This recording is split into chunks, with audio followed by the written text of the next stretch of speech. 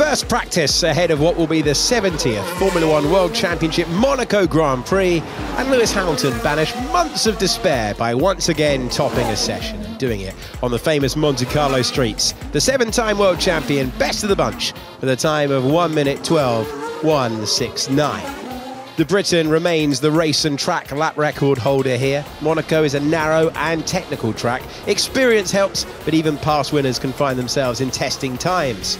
Three-time King of Monte Carlo, Hamilton went bouncing over the curbs at the Nouvelle chicane on one of his early exploratory laps. Carlos Sainz was another to misjudge his exit of the tunnel, the Spaniard cutting the subsequent chicane completely. Nico Hülkenberg came unstuck at Saint-Devote, the German driver locking up and taking to the runoff, executing a neat pirouette to get his Haas back on track. Valtteri Bottas was another pushing a little too hard and going out of bounds at the first corner, and Alex Albon also took his Williams for an excursion there. Zhou Guanyu made the exit of Saint-Devote, but his kick-sauber clattered the wall a little and dislodged his front wing end plate, which Charles Leclerc later encountered. I took a carbon part under the floor. Okay, we'll check the car. Many drivers call Monte Carlo home, but there's only one man on the grid who was born and raised here. Leclerc would dearly love to win his home race, and has even stated that he's not much interested in a mere podium finish. Nothing short of victory will do for the Monegasque driver. He was all guns blazing approaching the swimming pool chicane, cutting across but staying out of trouble. Memories of his crash there in 2021 qualifying perhaps in the back of his mind.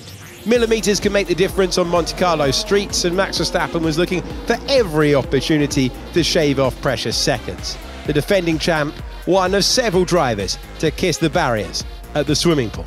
The Dutchman scraped the advertising hoardings on several occasions, seemingly fighting his RB20. The car is on an ice. Not to be outdone, Red Bull teammate Sergio Perez clipped the traffic bollards in the pit lane entrance. Ayrton Senna holds the record for most victories in Monte Carlo with 6, and McLaren have rocked up with a special one-off livery in honour of the great man. Their new yellow, green and blue wrap is a fine tribute to the late multiple world champion, whose 35 Grand Prix wins for the Woking team helped them to 4 consecutive Constructors' Championships, with the Brazilian maestro bagging 3 drivers' crowns in the process. Both McLaren drivers are sporting Ayrton-inspired lids too. And in related news, Pierre Gasly's signed Senna helmet from Imola will be auctioned off, with the proceeds going to the charitable institute that bears the legendary champion's name. Sadly, the Frenchman's first practice was thwarted by technical issues. Okay, Pierre, unfortunately we need a box car this lap. We've got an issue. What issue? We've got a PU issue that we need to investigate. So Hamilton finished top from Oscar Piastri, who prevented a Silver Arrow 1-2, the Australian a tenth quicker than George Russell in P3. Lando Norris was P4, meaning that Mercedes-powered cars take the top 4 spots. Then came Leclerc, Alonso, Stroll, Tsunoda, Ricciardo and Carlos Sainz. P11 for Verstappen, then came Perez, Bottas, Magnussen, Albon, Hülkenberg, Sargent, Esteban Ocon, Zhou Guanyu, and completing the field, Pierre Gasly.